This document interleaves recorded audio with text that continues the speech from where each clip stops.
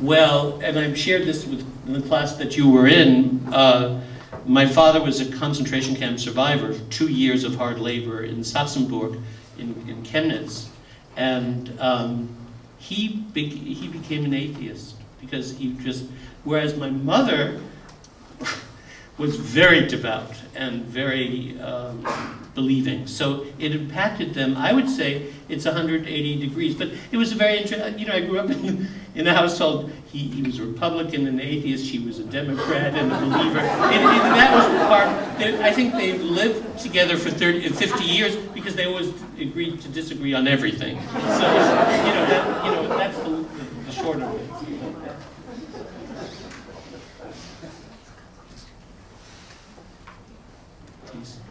Kara? I just wanted to ask you, when was your father in the concentration camp, and why was he the official reason he is? Right. Actually, that question impacts on this whole correspondence. My father sired a child with a Christian woman, and my half-brother lives in Frankfurt, and why does this impact on this letters? And this is one of the unspoken things. I'm very glad, Kara, that you asked this. My grandfather, that perished, had to give the Gestapo 5,000 marks, which was an incredible sum, to allow my father and mother to leave Nazi Germany for Sweden. And the 5,000 marks was for the education of this illegitimate child. And he claims, Dita, my brother, that he never saw that $5,000.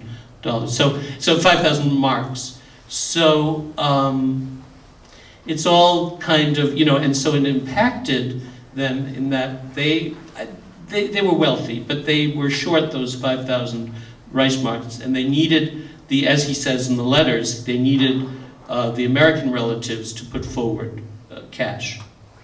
So this is all intertwined, but my parents were able to leave because of my grandfather's generosity in springing them with that 5,000 Reichsmark. It's all intertwined.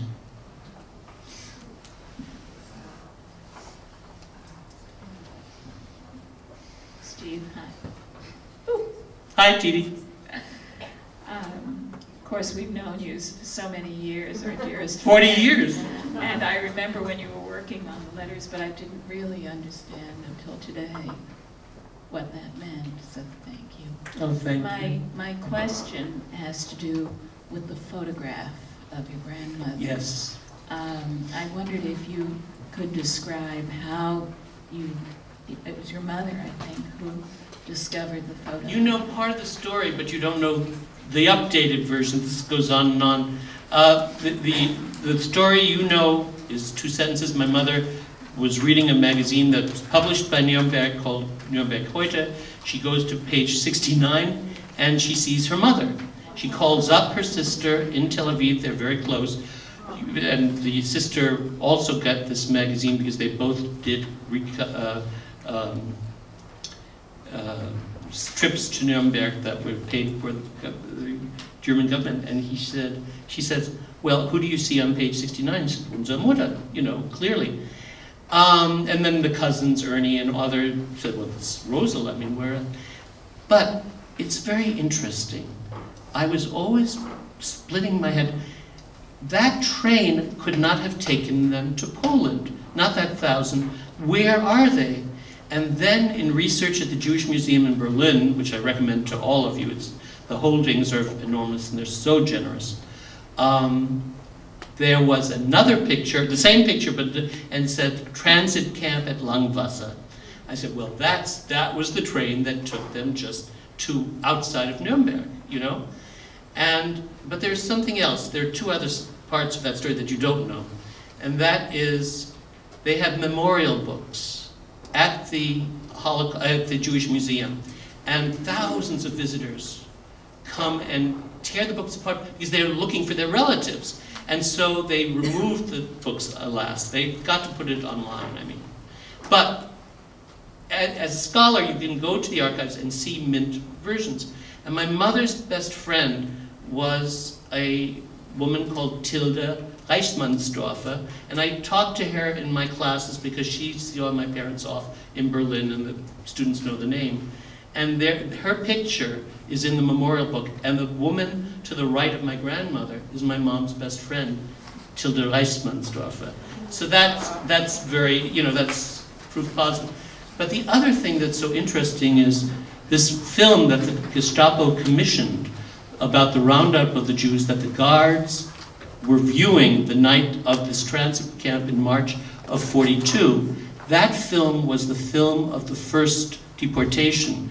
And in '85, the Nuremberg city sponsored a Dürer and other Baroque Renaissance painting exhibit at the Met. And my mom and I went, and we loved it, and Nuremberg art, Dürer, what can you say? So overwhelming. But the West German government then, that was '85, at the Goethe Institute opposite, showed this film, which was amazing dialogue. Here, they're so proud of their art, but they're also willing, they know New York, and they know, so we saw this film 3 times and never saw her parents.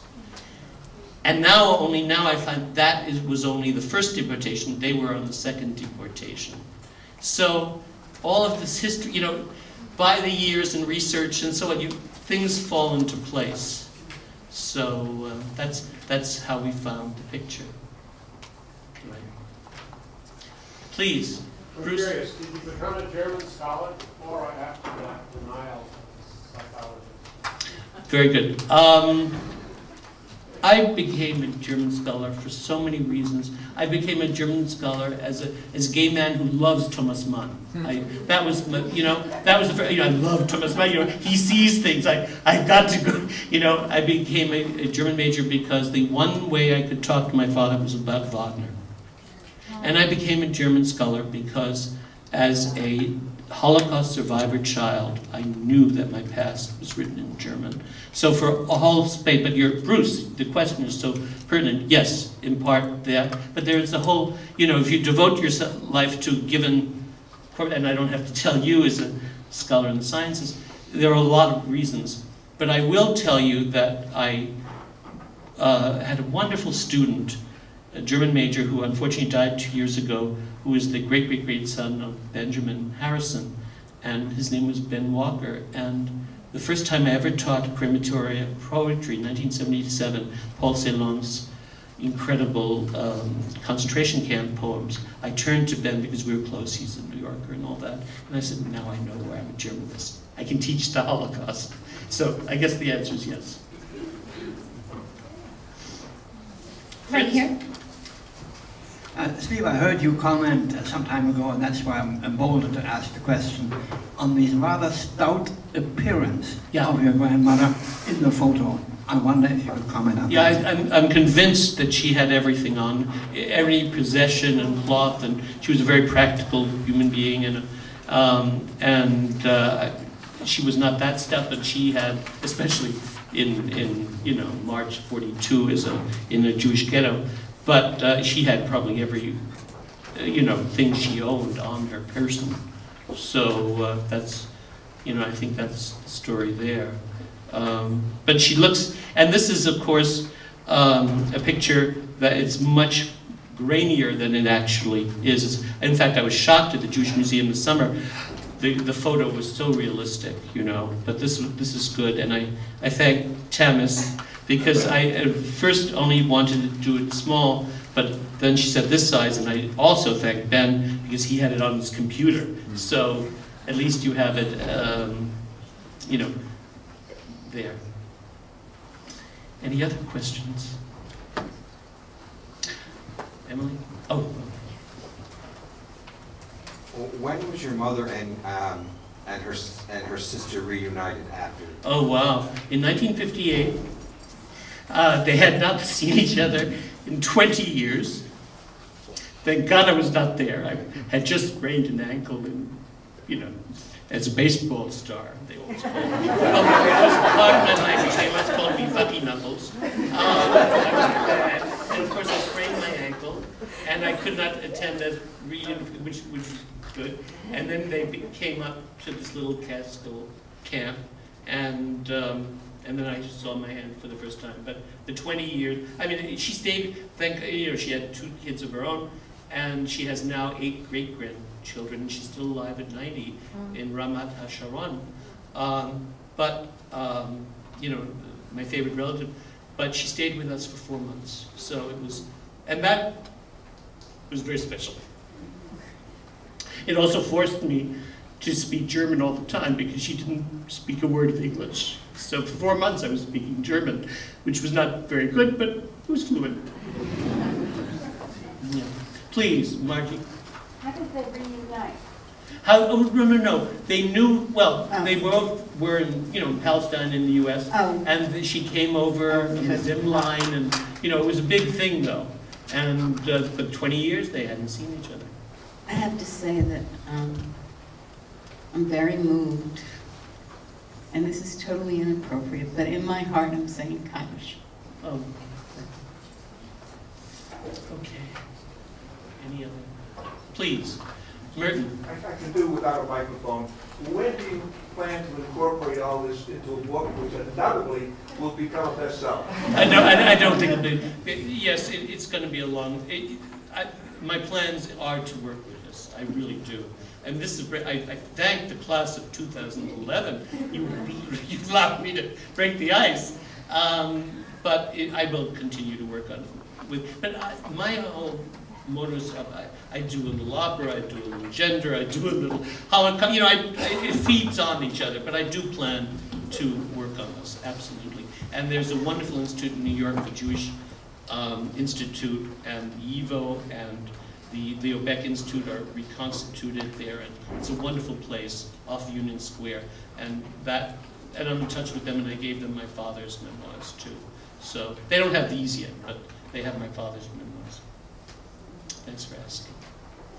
Please. Did your parents ever open up about this ever, even after you translated after the wedding? It was such a taboo subject that, but I knew that there were cousins, my mother had first cousins, who we could not visit because they were the good cousins and the bad cousins. And I just didn't want to, but we did, it was so close to, I visited my the first concentration camp, Dachau, in 1969 in Germany, all right? I get back home, I wanted to talk to my father about it. And, he wasn't a concentration camp for 2 years. And it was so emotional, and my mother said, shut up. And I did. So, it was hard. It was very hard. Please, Stephen. Do you have any contacts with the bad cousins? No. No.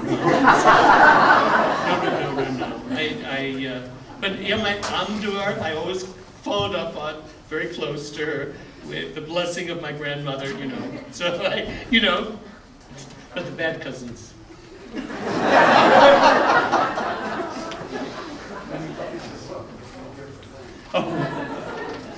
By the way, I left their family names out of my translation because for fear maybe their descendants are in the class, That's all I need, right? So I read that. Okay. We have time for one last question right here. Please. You spoke about how there was a hiatus from the letters when your parents were going from Sweden to Japan, and that sort of was like, well, they're in Japan during World War II. No. This was before Pearl. Luke. Oh, This okay. was before Pearl Harbor.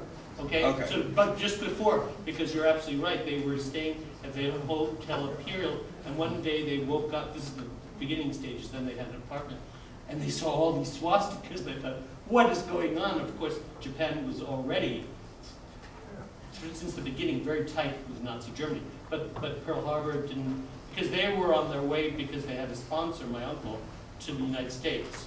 So they were on their way to the States. So they weren't mirroring any of these immigration issues your grandparents were having? Was there any? No, because they had a sponsor. They had my uncle. It was a whole different. Okay, thank you so much for coming.